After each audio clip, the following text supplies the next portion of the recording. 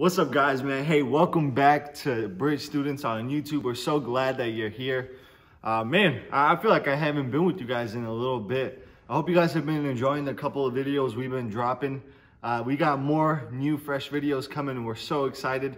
But I also do want to mention, guys, we have camp literally like 3 months away. So listen, we really want you guys, if you're in middle school, we want you to go to that first week of camp. Middle schoolers, hey, listen to me. Sign up. Get to camp. We're going to have so much fun this summer. And then high schoolers, man, make sure you guys are signing up as well. No matter if you're a junior, a senior, freshman, sophomore, whatever it might be, man, we want you at camp. And trust me, guys, we've been brainstorming and we got some cool things coming for camp. Matter of fact, check out this video.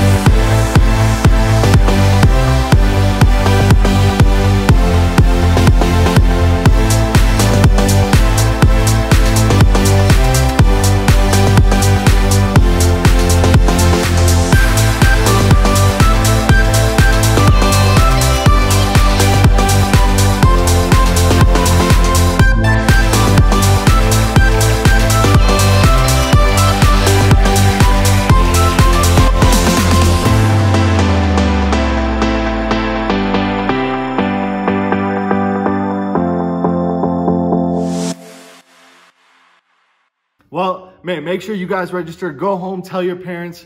And if you guys need help or whatever it might be, please feel free to reach out. We want you at camp this summer. Well, tonight, we're starting a new series called ATM. And man, maybe you've heard of that abbreviation before, but we're starting a new series called At the Movies. ATM, At the Movies. And what we're going to do throughout these next 4 or 5 weeks is we're going to look at movies and see what biblical principles they have behind them. And this week, I chose a movie, and it's so popular. Matter of fact, I don't even know if we could get this sound in this video, but did you guys hear that sound? What movie is this from? And ding, ding, ding. Hey, if you guessed Jurassic World, then you are correct. That's right. Tonight, we're going to be talking about Jurassic World, and we want to see what we can learn. Now, if you watched Jurassic World, which if you have, I mean, it was mind-blowing to me. It was so good. We remember kind of the beginning of the movie, right? Like those two kids, they arrive to Jurassic World, right? And they're going, and they just see all of these different dinosaurs. And they see these amazing dinosaurs, right? And the park is flowing and people are having fun. And the reason why is because, right, these dinosaurs, they have boundaries, and these people have boundaries, right? Like these people couldn't just jump in to the field with a T-Rex, or otherwise they would get destroyed. No, right? Either they were going around in like the balls that they could drive around, or they were behind fences, or these dinosaurs were far away, right? Like these dinosaurs had boundaries. So that's why, I mean, Jurassic World, it flowed so nice in the beginning, right? And what is a boundary? A boundary is a barrier that keeps you from getting hurt. A boundary is a barrier that you put in your life that keeps you from getting hurt. Right? So we see in the beginning of this movie, man, everything is peaceful, everything's flowing right. But what happens when the Indominus Rex gets out of the boundaries that they had set for him? Do you remember what happens, right? He goes into camouflage, tricks all the people get in there, and then he ends up escaping, right? And he breaks those boundaries, and what happens? Everything goes crazy, right? There's so much chaos. He starts destroying everything. And you see, guys, the reason that happened is because the boundaries that were set for the boundaries that were set for those dinosaurs, they were broken. And we saw what that led to. It led to destruction and death and chaos and all of these different things going on in this movie. And you know, we watch movies like this all the time, and yet we forget the biblical principles they have for our life. Matter of fact, if you have your Bible, I want you guys to open up to Ephesians chapter 5, verses 14 through 17 right now. Because tonight, just like these dinosaurs had boundaries, God, He's called us to have boundaries within our lives. Man, we've been called to have boundaries within our lives. And remember, boundaries are things and barriers that we put in place so that we don't get hurt. So if you guys are opening up right now, I just want to pray first before we start. God, thank you so much for bringing us here. Thank you for every single one of these students watching. God, we're so thankful that you just, God, you've given us boundaries in life, and those boundaries are there to protect us and to keep us from hurting ourselves. God, I just pray that you would continue just working within our hearts. And Lord, we thank you so much. We love you, and we pray this all in the name of Jesus. Amen. All right, so if you guys are in Ephesians chapter 5, verses 14 through 17, this is what it says. It says, "Awake, O sleeper, and arise from the dead, and Christ will shine on you. Look carefully then how you walk, not as unwise, but as wise, making the best use of the time, because the days are evil. Therefore, do not be foolish, but understand what the will of the Lord is." And man, Paul says, hey, wake up from your sleep and be careful where you're walking. Now, a lot of us, unfortunately, we don't walk today, right? I mean, you typically get a ride or maybe you drive or your parents drop you off, right? We don't really walk that much today. But maybe you'll resonate with this a little bit better. How many of you have been on a road trip with your family? If I had to guess, a lot of you have. Now, have you ever been on the road trip with your family and maybe your mom or your dad are driving and all of a sudden they hit that rumble strip on the side of the road? Has that ever happened to you? Man, like my dad is one of the worst drivers. So man, we rumble strip like all the time. Every vacation we took, every car vacation we took, man, it was always a crazy adventure with my dad. But maybe you've been there, right? And what happens when your parents hit that rumble strip? What happens? Well, the car starts to vibrate, right? And there's a loud noise. And what's that rumble strip trying to tell you? It's trying to tell you, hey, you're going in the wrong direction. There's danger up ahead. And if you don't stop and if you don't redirect, man, you're going to end up going off of course. You're going to end up going off a cliff. You're going to end up going on the other side of the highway, right? And that rumble strip is there to keep us protected. And you see, just like that rumble strip is there to keep you safe on the road, guys, the boundaries that we set in our life, they're there to protect us from getting hurt, from doing foolish things.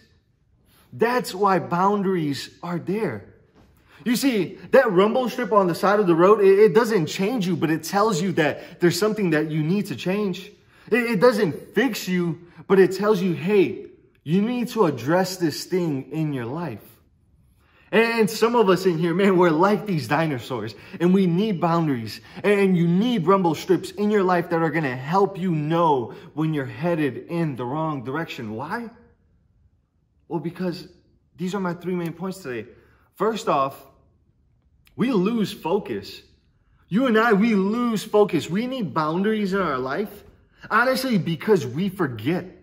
Like, man, I mean, I'm a pastor and I'm telling you guys, every single day that I wake up, I have to be reminded of who Jesus is. I have to get into the Bible. I have to pray. I have to read. I have to be reminded every single day of who Jesus is and what he means to me because, guys, we lose focus so quick. I think a lot of us like to think about the Christian faith as a sprint. And guys, that's not what it is at all. Man, the Christian faith, your Christian life, it's a marathon. And it's doing things slowly and steady and slowly and steady. And a lot of us, man, we just want to zoom through these things. And guys, what happens is a lot of times we're zooming and then culture gets in and they start throwing all these different ideas. They start throwing all these different ideologies. They start throwing all of these different things at us and we start to lose focus. And see, some of you right now, you're watching this. And man, you've already been sucked in by those ideas, by those parties, by whatever it might be. They already got you. They already got your attention. And you're starting to embrace these ideas because you've lost focus on who Jesus is. And man, you just need to refocus on Christ. You need to refocus on his word. You and I, we lose focus. I mean, it's part of our human nature. We lose focus. The second reason why is because boundaries take work. Listen, having boundaries in your life, it takes a lot of work. Like, for example, on my phone, through the church, we have Covenant Eyes. And Covenant Eyes basically sees everything that you're doing. From every Google search that you made, it takes screenshots of things that might look suspicious. Guys, it literally goes through your whole phone. And it keeps you accountable, right? And that's a boundary that we as a staff here at the Bridge, we have. So to some people, maybe even you're listening and you're like, man, that's a little extreme. Like, it takes screenshots. It sees what you're scrolling through. And guys, you see, that's a boundary that takes work. It's a boundary that I have that I'm not crazy about. And it does seem extreme. It does seem extreme that it takes screenshots of everything that I view, and it sees everything that I've ever searched. But that's the kind of boundaries we need in our life. We need those boundaries. For some of you who are dating, man, one of my biggest boundaries was with Maddie was we don't ever hang out super late. Like, that's a boundary that we always had. By like 10 o'clock latest, we were done hanging out when we started dating. Like, because that was a boundary that we had set, because we knew if we had broke those boundaries, then other things would have happened. So listen, the boundaries that you set, yes, they might seem extreme, but they're so crucial in your life. And the reason they're so crucial is because, listen, guys, the world is brutal. And 5, 10, 15 years from now, man, some of you're going to get thrown so many different temptations at you. I mean, thousands of different temptations are going to come at you, and they're going to want you to follow this, and they're going to want you to do this. And guys, listen to me. Do not do it. Don't fall into that trap. Because if you buy into those things, if you start breaking those boundaries now, man, some of you, you're going to have broken households like the ones you live in now. You're not going to have a stable home. Others of you, you're going to have bad marriages. Man, there's going to be divorce in your life. You're going to divorce. You're going to constantly be arguing with the person that you're living with. You're not going to want to be with the person that you're with. Others of you, man, if we don't put these boundaries in place now, addictions like porn, video games, drugs, alcohol, pride, they're all gonna creep in. Guys, we need these boundaries in our life. And I know a lot of us, we just say, oh, we're just gonna do this a little bit now. It's just this one drink now. It's just this one pill now. It's just this one video now. But these boundaries that we have, you and I, we keep pushing them and pushing them and pushing them. And eventually you're going to end up in a place, you're going to be like, man, how the heck did I get here? And it's because you pushed the boundaries little by little, little by little, little by little. And eventually you ended up wrecking your life. We need boundaries in our life. We need boundaries to keep us in check, because when we have no boundaries, well, we can't correct what we don't detect. You see, a lot of us have pushed past our boundaries so far that we don't even understand how far we've gotten. Some of you, man, you said you were never going to drink. You were never going to smoke. You were never going to try this drug. You were going to save sex till marriage, right? You were going to do all of these things. And then you push those boundaries little by little, little by little. And now all the things that you said you were never going to do, all of a sudden have become normal in your life. They're just part of your everyday life. Man, that porn video that you throw on every night, right? The one thing that you said you weren't going to do, well, now it's become every night kind of thing. Man, that drug that you took, right? It was supposed to be just that one-time thing at that party. And now it's being abused over and over again, right? Or maybe you go drinking out on the weekends. Or maybe you're sleeping with that guy or girl. Whatever it is, it's because we pushed our boundaries so far. Man, we pushed them so far. And now you can't even correct, because you're not detecting what needs to be changed in your life. So what do we do? What do we do? My prayer is that you would lean into the boundaries, man, that you have set up. I know boundaries are hard. I know that boundaries may seem extreme, but they're there to keep you from wrecking your life. So what? I got 2 questions for you guys. Do you sense God guiding you to change something in your life? Maybe there's that nudge on your heart right now. And you know there's that one thing that, man, you know God's been telling you to change and you've just been holding off. What is it? My second question for you is, what boundaries have you pushed and you know you have to reset? What boundaries have you pushed?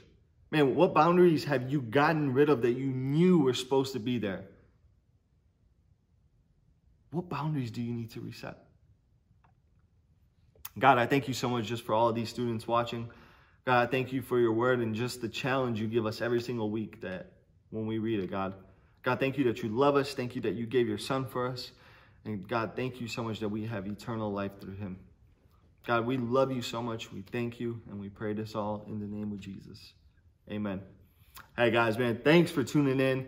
Make sure you guys come back next week. We got new videos dropping, all kinds of crazy different content going on. And make sure you guys check out the camp promo. Sign up for camp, man. Middle school, high school. We want to see you there. Well, man, we love you guys. Can't wait to see you again. See you later. Bye-bye.